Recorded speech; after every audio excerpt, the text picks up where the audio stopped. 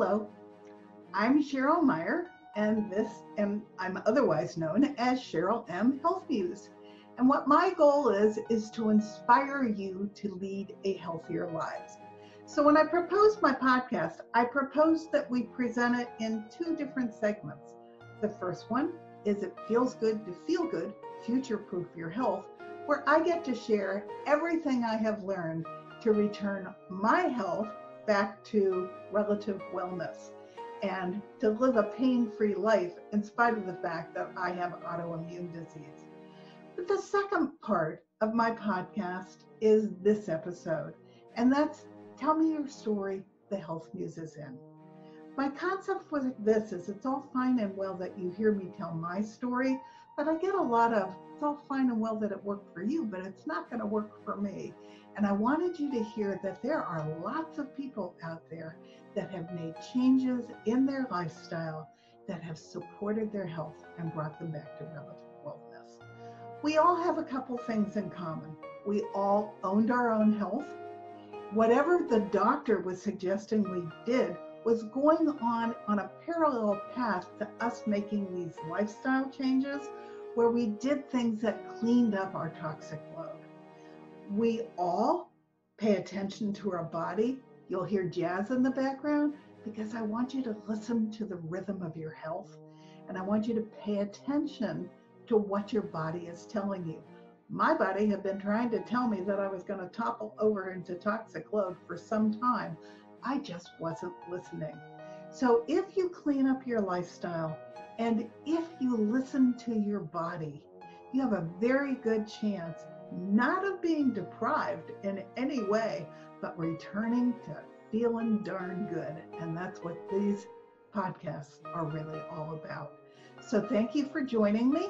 This is going to be a Tell Me Your Story, the Health Muse is in episode, and I hope you enjoy it. And I hope that we all inspire you to lead a healthier, happier life. Thank you.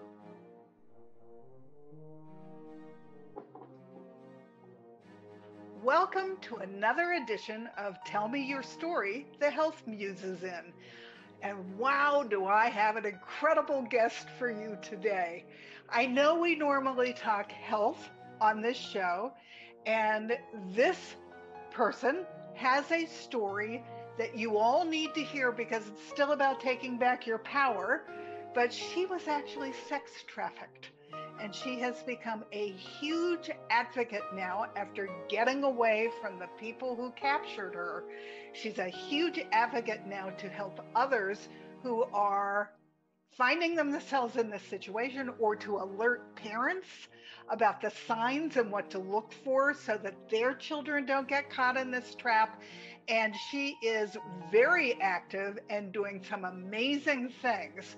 So I was really excited. I actually met her some time ago at a retreat that we both went to in Sedona. And I have been trying to connect with her ever since because I want to share her story. It's that important. So let me tell you a little bit about Chong Kim. She's a renowned speaker, author, and filmmaker.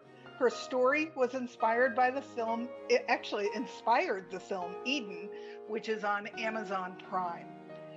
Miss Kim has been educating the public for 2 decades now in regards to the harms of human trafficking through her lived experience. She was actually trafficked by, as I recall, a boyfriend.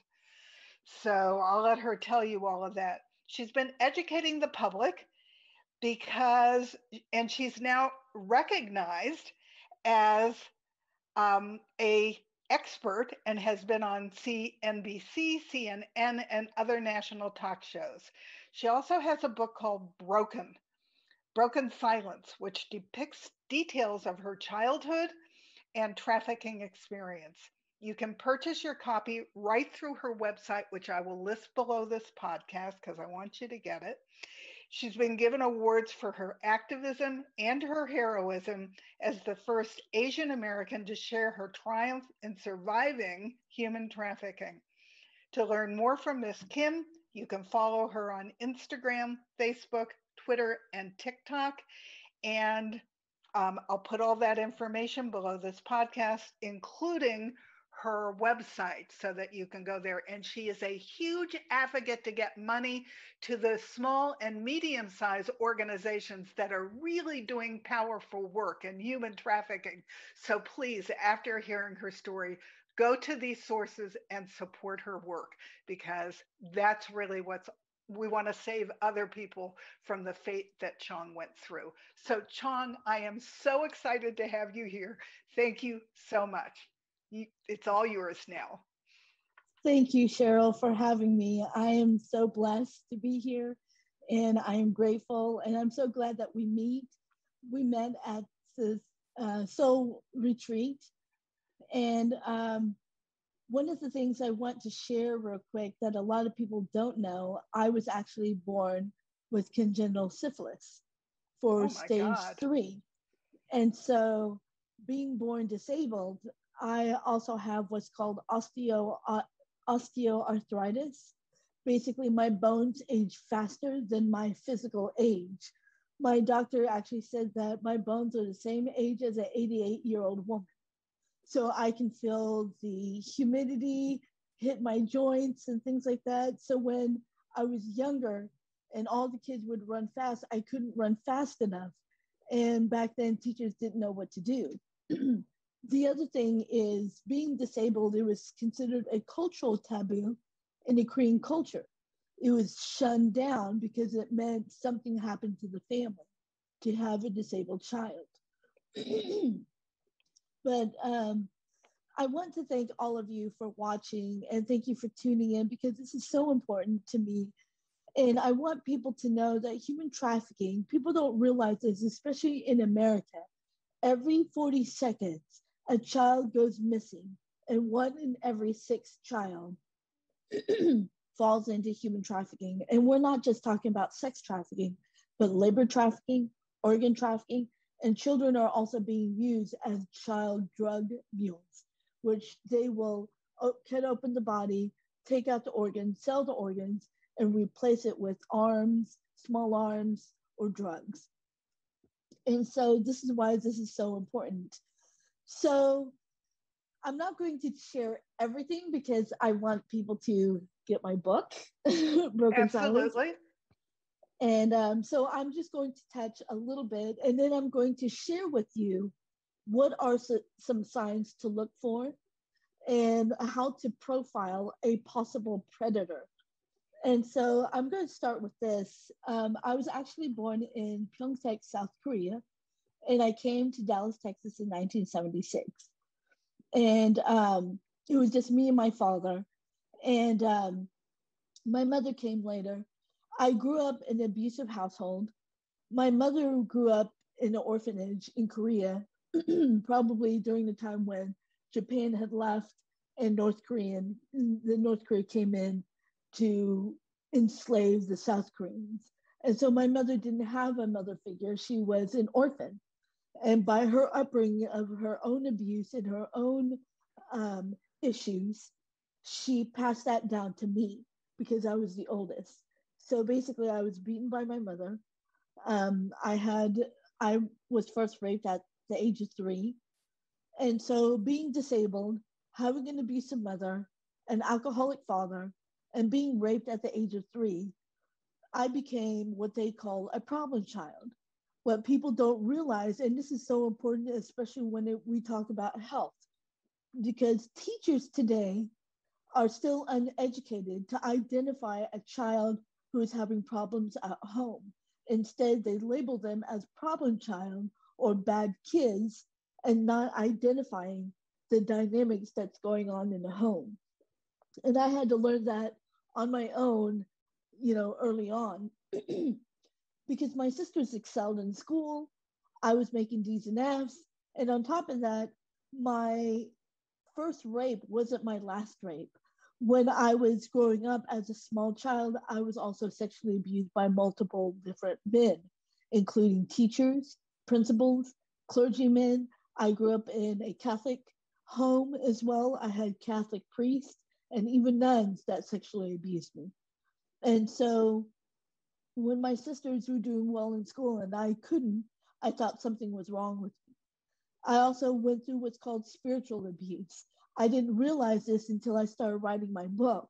And I was talking to a clergy woman, and she said spiritual abuse is when pastors, parents, or even clergymen uses God or faith or even the Bible to control you, to also imprison you, to think that if you don't do what they say or what they do, then you become Lightning punished by is going to God. strike you, yes. Yes, absolutely.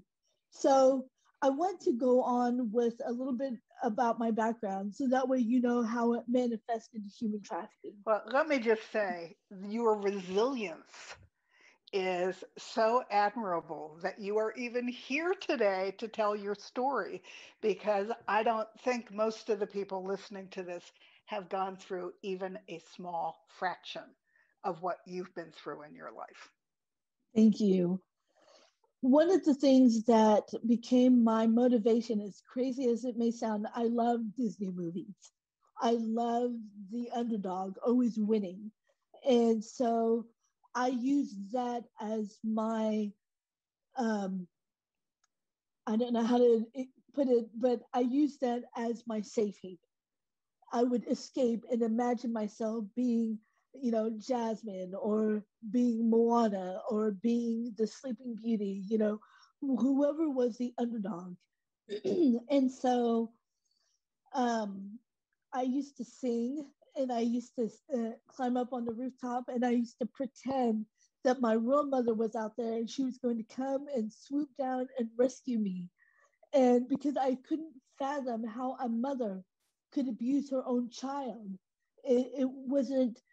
it didn't connect with me. And so I've always been a writer. I've always journaled. I've always written poetry. So that became my first inspiration in becoming an author. But I never thought I would actually publish a book. And so in the Korean tradition, I was told that because I was the oldest, I had to take care of the house. I had to take care of my parents. I had to take it. We lived on a farm. So jokingly, I would always say I'm an Asian redneck because I lived on the farm. We had pigs and chicken and also horses and cows. And so And you were kind of growing, Cinderella growing up. yes, basically. And growing up in a small um, white predominantly town, I was the only, me and my family were the only Asian. So we also dealt with a lot of racism. We were called every racial name in the book. They would say, go home, go back home, and I didn't understand what they were talking about. I thought, well, I am home. But one of the things that there was a comedy called Family Matters with Steve Urkel, and he was the comedian, even though he got bullied a lot, but everyone thought he was funny. So I decided to utilize that to change my circumstances and became the class clown. The sad part was the teachers didn't think it was funny, but it kept the kids from bullying me. So I would play dumb just to get a reaction back to them. So that way I would outsmart them basically. But one of the downfalls of growing up in a small town and being called ugly and stupid, I was still searching for love, but I didn't know how to find love in a healthy format. And so I would dream of like Cinderella, that my Prince Charming would come in and, galloping in a white horse, in an all white suit. And so I dreamt about those, I was a hopeless romantic. I dreamt about these things. So fast forward to when I was 12, I got tired of my mother beating me. And one of the huge cultural taboos, especially in the Asian culture that's very tight knit, I ran away from home. And it was a huge taboo. Even the Korean community, even though they were small, they shunned me out. They wanted me to go back home, forgive my mom, and pretend everything was okay. But they weren't the only group that had shunned me, even the government system. I remember when I ran away, I had a caseworker and she saw black and blue bruises all over my body, covered from my neck all the way down to my ankle. And so she said to me, you need to go home, apologize to your mama, and don't come back. And I remember I was a sassy little kid. So I looked at her name tag and I said, Susan, um, if you send me home, I'm going to commit suicide. And before I do, I'm going to carve your name on my chest. So that way, when the coroner sees my body, you were the one that killed me. And that's how I got into foster care. So I was in foster care from the age of 12 through 17. By the time I was 17, they said, you're not cute enough. Nobody wants teenagers. So you have to go home. I was still a minor and had no idea how to survive. I didn't want to go home. I wanted to be actually emancipated. But at that time, I didn't know what emancipation meant. And so, and also being disabled, my father was the type of person who was overprotective of me because I was disabled. I walked with a limp. And even to this day, when I use the handicap placard, I get other people that look at me and says, you don't look handicapped. You're using your mom's or you're using your aunt's. And I just looked at them and I said, there's all types of disability. And so by the time I was 17, I actually decided to join in law enforcement. I wanted to be a cop because I knew what I was going through in my childhood of constant rape, abuse, beatings, and I knew it was wrong. And sadly, there are children that are growing up in domestic violence home and also including sexual abuse that actually finds it normal and they repeat the cycle. And so I am grateful that I had that spiritual intuition to give me that insight that this is not okay. There is something seriously wrong with this. And so by the time I was 17, I joined in law enforcement. I took vocational college. And then by the time, fast forward to 19, I went out to a club, met some friends, and we went out dancing. I met a guy that I thought was my boyfriend, and he was wearing a Marine uniform, but he actually bought it from an Army surplus store. I want people to understand that. He bought his uniform from an Army surplus store. So he was not a legitimate veteran or a Marine. And so to this day, I still educate the military bases about that. I'm actually trying to pass law that anyone who buys uniform have to provide an identification. So that way they can track who are buying these uniforms. These are government uniforms. It's scary when you know someone who's in uniform is not who they say they are. And so, but we met, and it was like those Disney movies. He knew everything about me. He learned everything about me. He had stalked me prior to approaching me, and I didn't know that at the time. And so he would ask me questions about myself. One of the red flags I didn't realize during that time, he never talked about himself. That's one thing I want people to understand. When you're dating someone, we listen to this TikTok, we listen to Snapchat, Instagram. They always post these things of what is a good relationship, what is a bad relationship. And they say if he doesn't call you, if he doesn't text you, he doesn't like you. Well, guess what? Narcissists can call you and text you. Controlling, abusive men can call you and text you. A man who is toxic can call you and text you. So don't look at those TikTok videos and take it for face value. These are behavioral detection that you have to see. You also have to set your own boundaries when you first meet someone. And this guy did not ask for sex on the first night. So you would think, oh, he's a great guy. He wants to get to know me. But let me tell you this is also a red flag. Within 2 weeks, we were already saying, I love you. We were already talking about marriage. We were already talking about children. But for someone like me who had never been through a healthy relationship, and I lived my fantasy off of Disney movies where they meet the first night and they get married and, you know. Live happily ever after. Exactly. And so in real life, it doesn't work that way. And so we have to educate our girls that just because he's calling you, just because he's chasing you, does not always mean it's a good thing. And so we were madly in love. And then next thing I knew, he sold me to an Albanian trafficker. And from there, I was sent from Dallas, Texas to a northern Nevada on an Indian reservation with 20 to 30 girls in each unit. And so when I was there, I was trafficked from 1994 through 1997. So that's about 3 years right there. It makes me mad when I hear people say it was only that long. Even 6 months is too long. One Even one month is day too is long. too long. Exactly. And it irritates me when people say, I'm looking for a survivor who's had more than 2 years. And it's like, what does it matter how long she's been trafficked?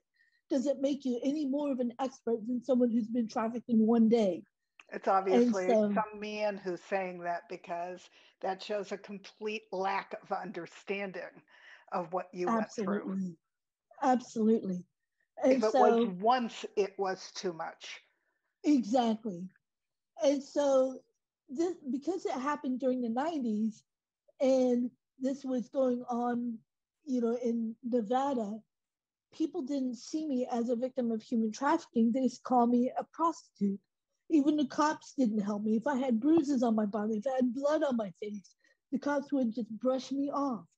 So during that time, I had to think either I'm going to remain a victim and eventually die as a victim, or I have to rank up and be part of the trafficking ring in order to escape. I will share this much. When I first shared my story, there was a woman that came up to me and spit in my face. And she said, how dare you go back and become like them? Well, first of all, I'm not Rambo. I don't have the muscles. We watch these action figure movies and we think just like Black Widow and Wonder Woman, these are heroes. But the thing is, real life heroes, it's not that simple to get out. And when you're in a trafficking ring, and if you don't know about the Holocaust, if you don't know about the Atlantic slave trade, many of them had to join forces with their captors in order to find freedom. And if people have not been educated on that, then they are missing the education. Because it wasn't like I said, you know what, I want to be a trafficker just like them so I can make money. I still didn't make any money. But because I joined forces with my captors, made me become the top expert through the FBI database. Because now I teach FBI how to think like a trafficker so that way they can go after the traffickers that are taking these children. I posted on Facebook a while back and I said, they hunted me, they trained me to hunt your children, and now I'm teaching you how to free them. And I had over 300 likes on that post. So it has come a long ways. To the first time I shared my story, which was back in 2003, it was still early on. People were still learning about human trafficking. People were shocked that I became a madam and they were repulsed. Now I have people applauding me because of what I had to go through to rank up to be a madam. Now, when It I had to be gut wrenching to become that. exactly, it was very, and then the other thing that people don't know about, when I was first trafficked, they injected me in my arm with cocaine, heroin, all types of narcotics. Eventually, I became addicted to them. Of course. February 22nd of 2021, I celebrated 20 years of being clean from cocaine, crack, meth, heroin, all of the dark stuff. And I am so happy that I did that. And I quit cold turkey. Congratulations. I didn't have to go through rehab or 12 step. 12 step personally did not work for me because one of the first steps that they said, you have to acknowledge that you were powerless. How can you be powerless when you were force fed? So it didn't resonate with me. So what worked with Well, and me it to wasn't help me, actually, their program was not geared towards someone like you. Theirs was exactly, geared towards someone who chose to get exactly, addicted. I actually just interviewed somebody who was an empath, but he couldn't handle it. So he got addicted to alcohol. Um, it was really interesting listening to his story and how he got out of that and turned his life around. And he's now a spiritual leader. But yeah, no, he was making choices that were wrong for him.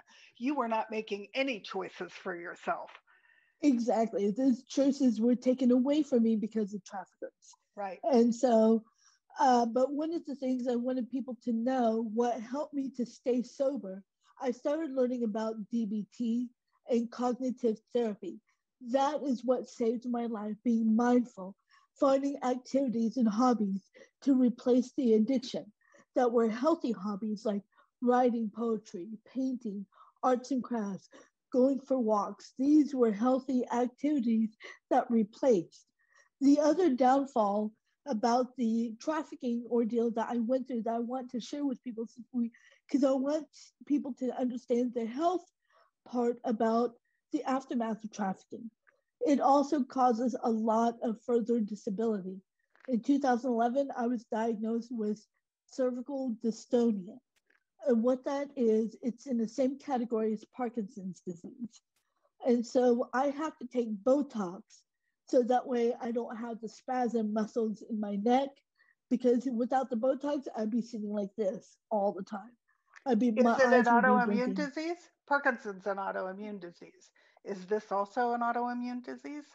They did check to see if I had autoimmune. They said I don't, but Okay, they did interesting. say that they don't know how it started, but they do believe that it was contributed to the beatings and the abuse I went through, because it is related to brain traumatic injury because of the amount of abuse. People don't realize that when you slap a kid on the head, guess what? You just added one cell of that trauma. And when you keep hitting that child, remember the old TVs we used to hit all the time to get the picture right? Right. It eventually will collapse because we kept hitting it. It's the same thing as our brain. We're so focused on the cognitive part with our athletes that we don't do the research on women who have been beaten, with children who have been abused. We don't put that much effort and money into that research that we spend so much time on the NFL because of the head impact. But we don't talk about it at home. We don't talk about it with domestic violence. So I want people to know that I've had people say that my voice has changed when I first speak. And so it's part of that dystonia. So it's like someone squeezing your neck while you're trying to talk. And so I have to take Botox every 3 months. So that way my head's not constantly tilted back all the time. And also that my face is not twitching a lot and my eyes are not blinking constantly. And so that's one of the disability and health problems that comes in the aftermath of violence. So when people think about rape and people think about domestic violence, they just think, oh, well once she gets better, it'll be even better after that. No, it doesn't. Well, and the And psychological trauma has to carry on for a long time, if maybe forever. You've exactly. obviously done a lot of work to become balanced again, but which is commendable because, as I said, none of us have gone through anything even remotely like what you went through. But the psychological damage is long reaching and not so easy to get past. Exactly. And I know that I think it was the month of May, they were also talking about mental health awareness. I have been diagnosed, and I'm not ashamed to say this, but I've been diagnosed with PTSD. I've also been diagnosed with DID, which is dissociative identity disorder. So, yes, I do have multiple personalities. But through cognitive therapy, I've learned how to hone all of them together as one because they're still me. But every now and then, I'll say that I have reframed the names. Instead of calling it Jules and Kim and Chong, I'll say Chong is my inner child, the little innocence that I lost. Kim is my inner advocate. She's the part of me that speaks out and educate people. And Jules is my inner warrior because my trafficker named me Jules, but I became a warrior to get out of the trafficking ring to now be the protector and fighter for human trafficking. So I have reframed that for my inner child. And I think we all have that. We don't need to be diagnosed with DID. We all have that inner child, that inner advocate, and that inner warrior. And sometimes our inner warrior can get us in trouble because sometimes we want to be defiant. We want to eat ice cream when we're not supposed to eat sugar ice cream, things like that. And so, and But I with still what have to you take went medication. through, I would bet that it's not unusual that you ended up with multiple personalities. Absolutely. You had to find some way to cope. And Absolutely. that is a way to cope, that you segment different parts of your psyche into different Exactly. personalities. Exactly. It's really And astonishing, so, Chong. yes. And I've also, give me a moment. I want to show you something.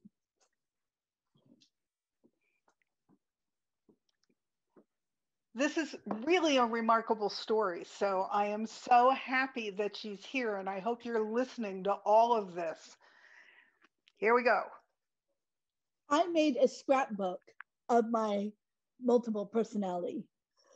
My therapist wanted me to create a cardboard, and I made a scrapbook instead. And so this is the book. So this is the Jules part of me. She's the defiant one. She feels misunderstood. Every now and then, I want to feel sexy. I want to feel alluring. I want to turn heads. And so, but other times I feel judged. I'm being called names and labels. And this is the next page. Yep. And this is all part of Jules.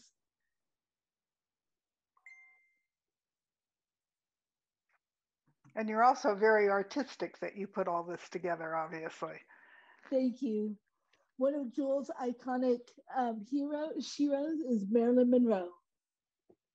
Makes sense. And then the advocate part of me is Kim. The Kim part of me loves the strong woman, loves Mother Teresa, Princess Diana. She loves sheroes that actually go out and help the smaller people. She loves music and poetry. This is the Kim part of me. And one of the things I added in here is I'm not a stereotypical Asian. I'm trying to be just as American as everyone else. Well, you are just as American as everyone else, whether you're Asian Yes, or not. exactly. And then this is the Chong part of me, my inner child. I love kittens and puppies. This is the little girl part of me that I lost when I was a little girl. Yeah. And her Shirley favorite Temple. icon, yes. And her two favorite movies were Annie and All Dogs Go to Heaven, because it was talking about an orphan little girl. So as a little girl, I always felt like I was an orphan. And so, but this is my book, and I do give classes to survivors of any type of abuse that would like to embrace their DID or their inner child or inner advocate or inner warrior. So I want to share that. You are the first podcast I've actually shared that scrapbook with. I'm really glad you did, because that was all very big a part of your healing. Absolutely. But one of the big things I get asked a lot when I share my story is, why do you still smile? For the longest time, I kept saying to myself, why can't I be happy? So I decided to own it. I decided to reach for it and own it. I don't have to ask permission anymore to be happy. I can own it, and you can too. I want you to know that if you're at home and you're in pain and you're in misery and you're battling with depression, you're battling with arthritis, you're battling with multiple issues, one of the things that I want to challenge everyone that is watching, say to yourself, even if it sounds silly, I want my happiness. I want it now. Happiness is an inside job. There are some chemical things that go on that can create happiness or deprive happiness. We have certain hormones that make us happy. Serotonin is our feel good hormone. Dopamine, which I don't know, dopamine is important for Parkinson's, so I don't know if that's part of what you have going on with you. But beyond that, we can create our own happiness. And it starts Absolutely. with gratitude and mindset. And so Absolutely. learning that lesson also had to be incredibly important for your recovery. Absolutely. And you have to have the motivation first. If you don't have the motivation, then everything else will not follow. Because if your drive is not there to want that happiness, you're going to be sulking, you're going to be depressed. But one thing I do agree with one of the NA and AA message, you have to be sick and tired of being sick and tired. Hey, that's how That I is got well as I did from autoimmune. I was sick and tired exactly, of being, I did not want to hurt. And I had a doctor exactly, who had no clue what was wrong with me. And that was not acceptable to me because I knew I hurt. She wanted to give me steroids, but she told me I needed mental therapy. I said, why would I take a drug? If there's nothing exactly. wrong with me, I'm going to go find it. And that's where I started my health journey. So, yep, I wish that we would change before we got sick and tired of being sick and tired. But that seems to be the point of no return when we finally are willing to grab a hold of our lives and be proactive to create a different one. Absolutely. And I want people to know that I went through a phase of anger. I went through a phase of bitterness. I hated men for a while. I used to date women, you know, and I was unhappy all the way until I had to stop and date myself, get to know myself, and go into therapy and say, look, I don't want to be popping pills. I want you to teach me some skills because taking Prozac or Abilify or all of these other medication is not going to cure or help me with my problem. So teach me how to think cognitively. Teach me. And I remember Dr. Zeller, that was his name, he applauded me and he said, thank you for wanting to take control of your own recovery. Right. And I And said, one of the because big reasons I do these podcasts is I want people to own their own health and their own lives. We absolutely, all have more power than we take responsibility for. And so, whether it's autoimmune disease or something horrific like what you went through, this is not where your story has to end. You have the power to be proactive and to change your life. And so you fit perfectly into my format for that reason. absolutely. I get, people that ask me, how about your family? Did you guys reunite? This isn't a Disney movie. When you separate yourself from a toxic family and the family is still toxic, I didn't go back home. I didn't have that hallmark feel of a movie that me and my family reunited, we cried, and we were happy to see each other. 9 times out of 10, and I will say this, 9 times out of 10, when kids reunite with their family, they end up going back to the trafficker. Why is that? Because we're not recognizing the toxicity in the dynamic of the family function. Instead, we want this hallmark picture, and we keep saying, they're your family. You should forgive them. You can forgive them, but Right. you don't have to live with it. You I was don't going have to to live say, with you that need to forgive toxicity. them, not for them. You need to forgive Exactly. them for you. And so Absolutely. that's important, but that doesn't mean that they are welcome back into your life. Exactly.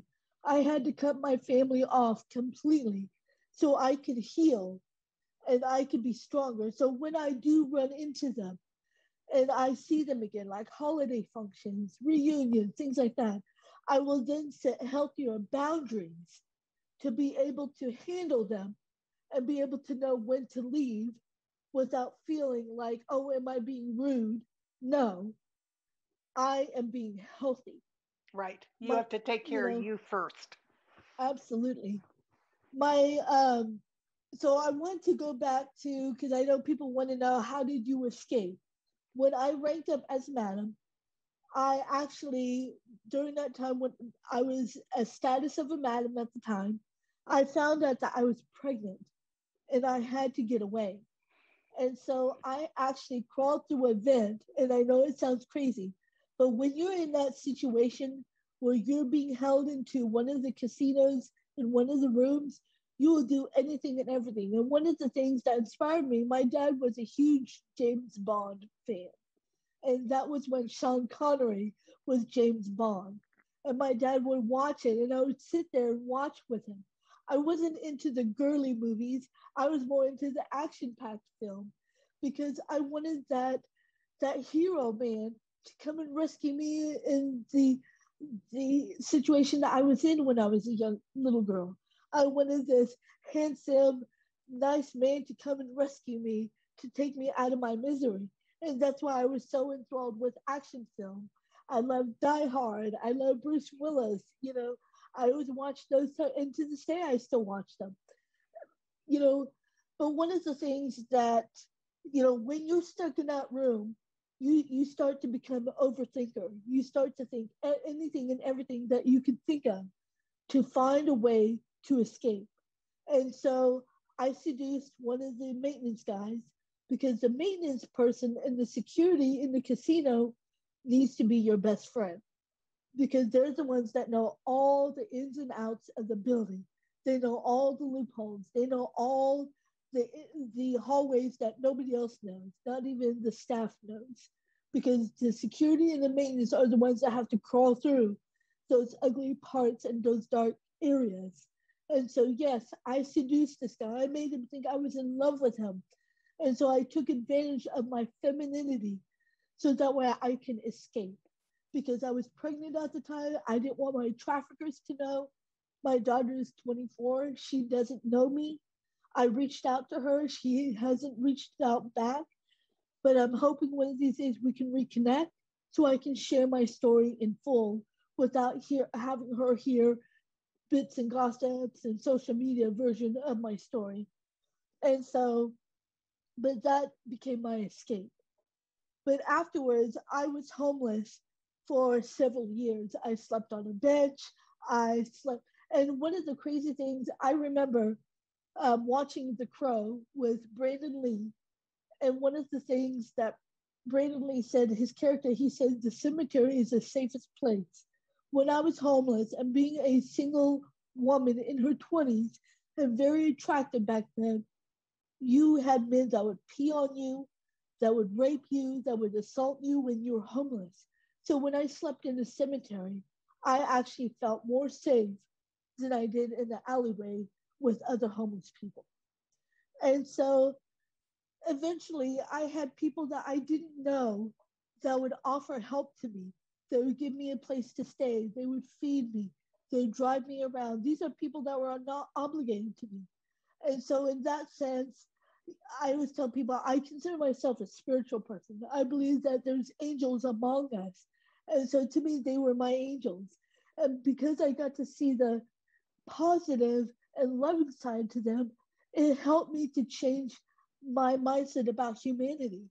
Because if I had no one to help me and everyone discarded me, I would be like Eileen, who was considered one of the serial killers. And one of the things that I felt sorry for her is that no one reached out to her. She was a prostitute, but she was also raped and sodomized and beaten. And when people said, she was a serial killer, she wasn't after the average man. She didn't creep into their home. These were men that were seeking out women to buy and sell and trade.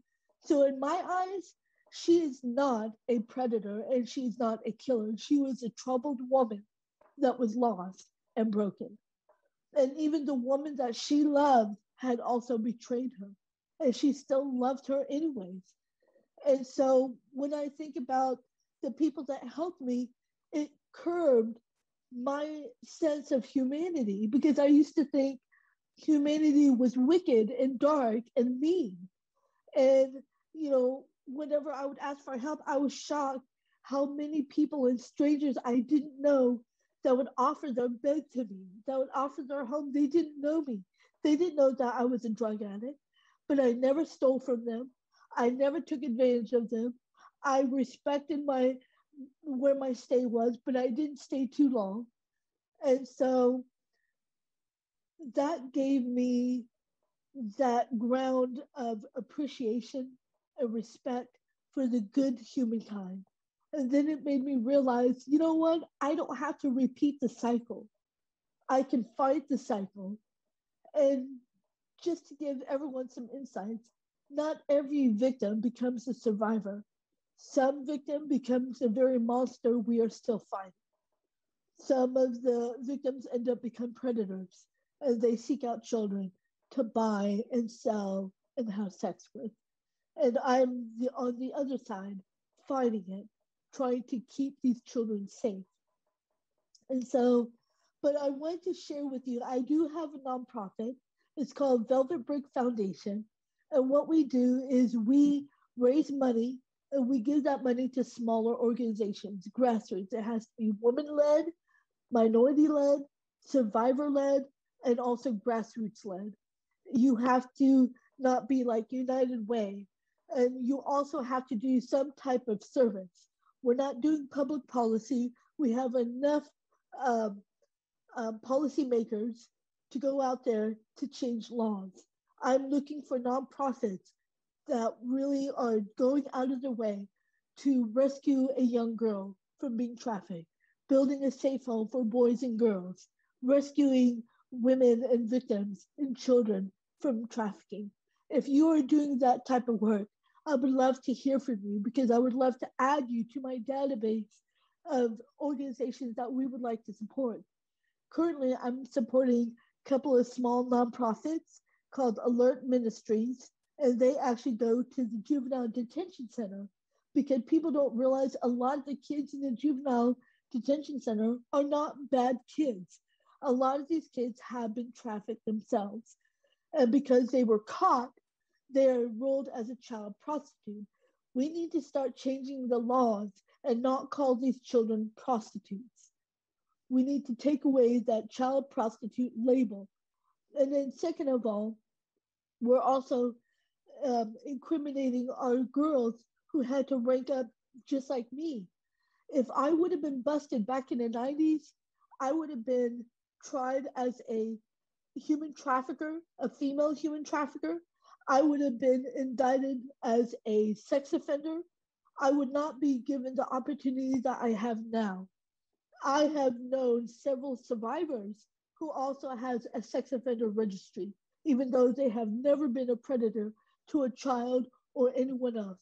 Just because they were found in the sex industry and was charged, they get charged as a sex offender. That's not fair. We need to change the laws. Right. Because you The, want as many people to get out as possible. And so if they're exactly, going to have a productive life, they don't need the label. exactly. So after I got out, I went to fast forward to 2003. That's when I first heard the terminology human trafficking. I was at the U of M. I was a volunteer as a legal advocate for domestic violence. And I remember my supervisor, she said, today we're going to learn about human trafficking. Well, when I think of traffic, I think the rush hour traffic. So I'm thinking, are these guys throwing women out of their cars? I didn't know what was going on. So we had to go to the U of M, which is the University of Minnesota. There was an auditorium. There were three women from Washington, D.C. They brought a Russian woman, and they said she was being trafficked. When I heard her story, I started crying. And when one of the young college students, she raised her hand during Q&A, and one of the experts, she said, how can I help you? And the college student says, can it happen to an American woman? Because this woman that they brought in was from Russia. And guess what they said? They said, no, it doesn't happen to American women. I stood up and I said, it happens to me. First of all, they dismissed that I'm an American woman because they called immigration on me. So immigration came and they said, you could qualify for a visa. I thought they were talking about a Visa credit card. I thought I was getting my reparation. And so when they found out that I'm an American, they said, oh, I'm sorry. You are not afforded the same benefit. So let me tell you this. In 2003, this is how the law was before domestic minor sex trafficking law came into place. You can have two Caucasian girls that are 13 years old being abused and raped by the same trafficker. But one girl will be from Wales while the other one will be from LA. But because they're both victims, guess how our government treated our victims? The girl from Wales will get a visa, she'll get case management, she'll get reparation, she'll get help. While the other girl from LA, she gets ruled as a child prostitute, she'll get handcuffed, thrown into juvie, and now she has a record as a prostitute. When I heard that, that's when I became a public speaker because I wanted to change the laws. The more we speak out loud and the more we raise our voices, the more we can change the laws. We don't realize the power we have with our own voice. We don't need a gun. We don't need a machete. We don't need knives. We need our voice. Our voice is the most powerful. Otherwise, if it wasn't that important, the other side wouldn't work so hard to suppress our voice. Always remember that. And so I wanted to also let you know, I want to share some quick tips on how to recognize human trafficking. When you're seeing someone, always follow your gut feeling first. And then two, look at the behavioral detection. When people ask me, what do traffickers look like? I tell them, check everybody. Don't profile them or don't, racial profile them or classify them in a business or blue collar. They run in all facets of life. I've seen mothers sell their kids. I've seen clergymen sell their kids. I've seen corporations that bought children. I mean, let's take a look at what happened with Subway when they got Jared to be the spokesperson for Subway.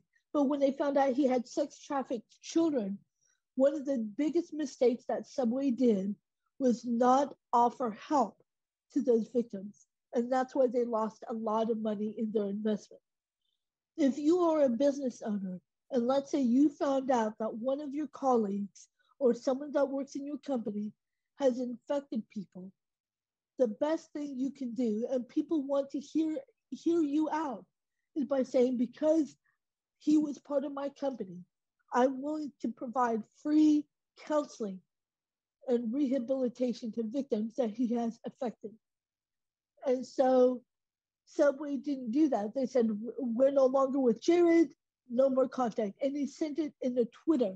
It's like telling a boyfriend, I want to break up with you, in a text. It's so informal, so unprofessional, and it's wrong. The other thing that I want people to know, please follow me on all my social media, because I cannot express how many videos I share, even on TikTok. I talk about human trafficking. I talk more in detail of how to identify behavioral detections. Look at the behavior. If you're at an airport and you see a little girl and an adult man, or vice versa, a little boy and an adult woman, if you notice that 10-year-old kid is not saying anything, they're always looking down, and the adult is answering for them, that's a red flag. You can still call the police and say, I want you to do a wellness check on that child.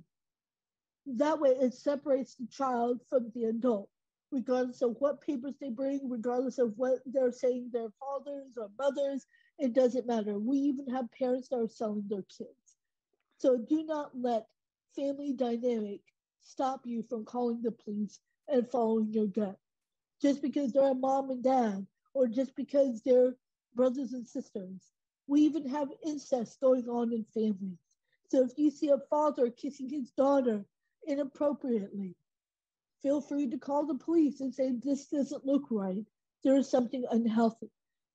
If you follow me on all my social media, I will also give tidbits. I also have a YouTube channel called Let's Talk with Chong. I talk about rideshare safety, what to do, how to be safe, and things like that.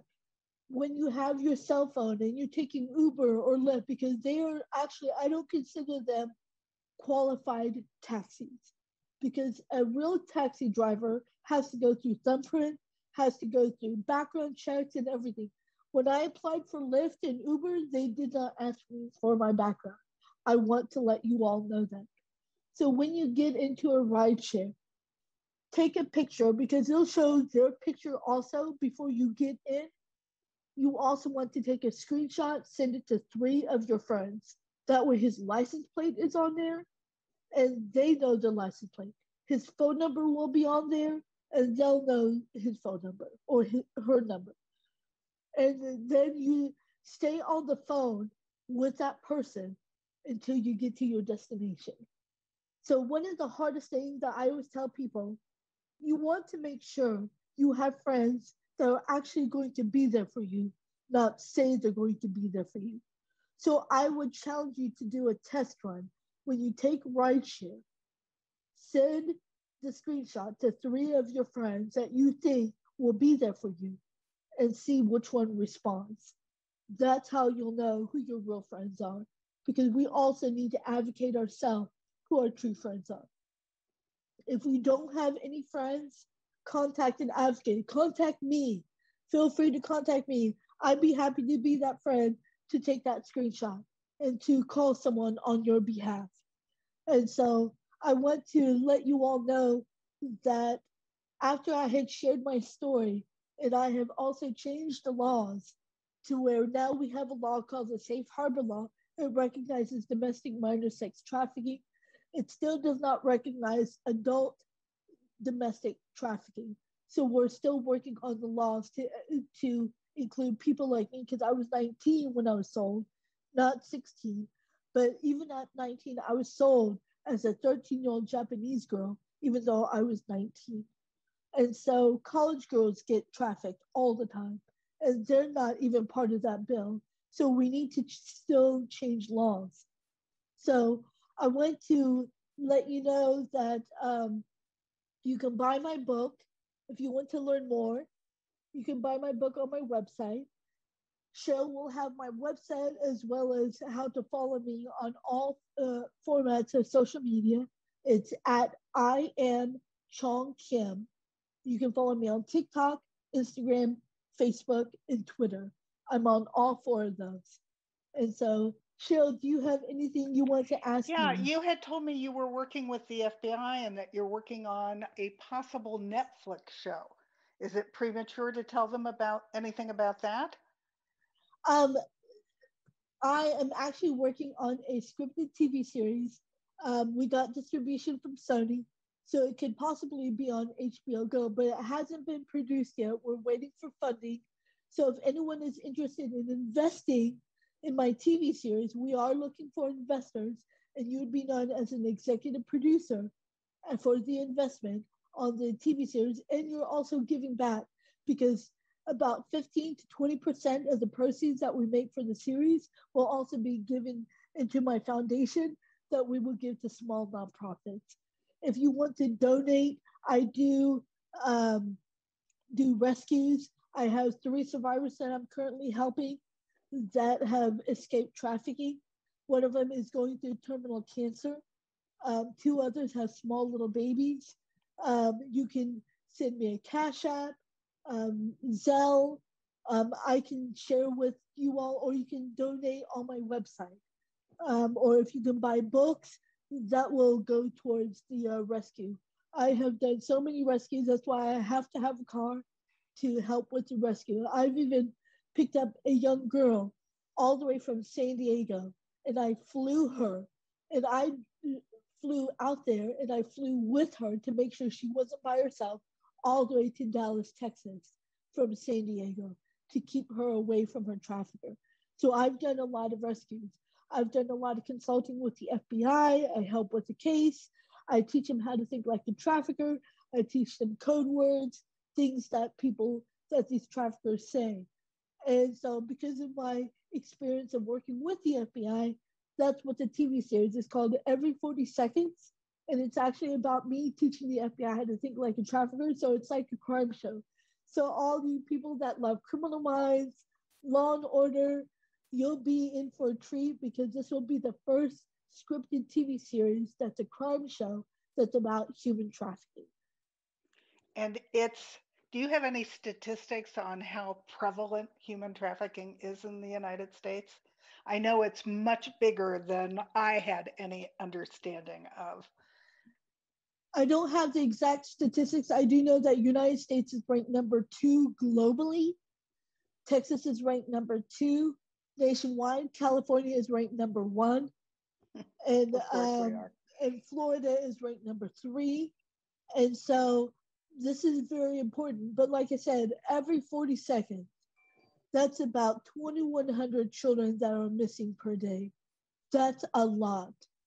And we remember when we used to watch them through milk cartons and things like that. So when you see me post about a missing girl, I urge you to share, regardless of what race she is. One of the downfalls that I'm starting to notice is that when we share anything about ethnic girls, they're not being shared as much. And we need to share for all children because they all matter.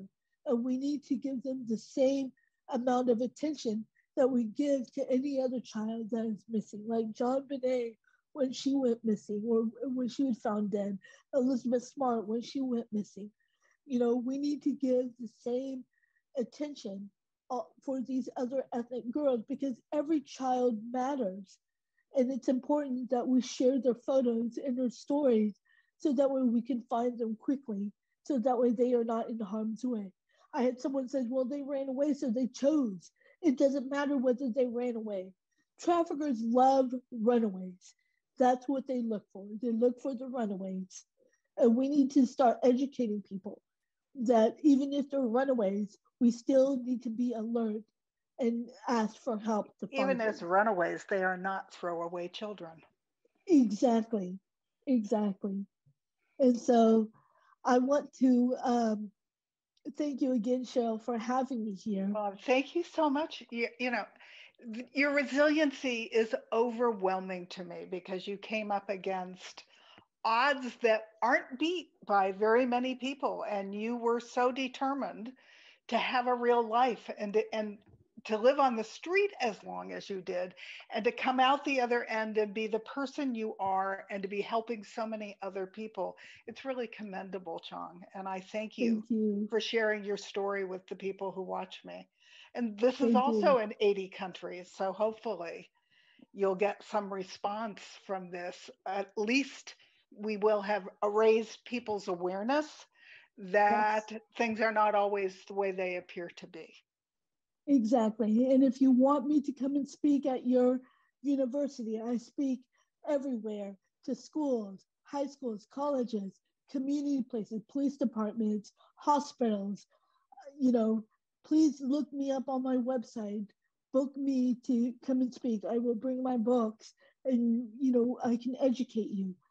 um, because of COVID, I haven't had very many speaking days because even if we're doing virtual, if you can donate, I can't stress that enough because we got so many survivors that are over the age of 18 that have nowhere to go, but they also have children by the traffickers and they need to be cared for as well. Right. So, Okay, well, thank you so much for sharing your story. thank I'm you. sure that it's been part of your healing process to get out there and share your whole story, but Yes, it's also, I'm sure it's very painful sometimes to share.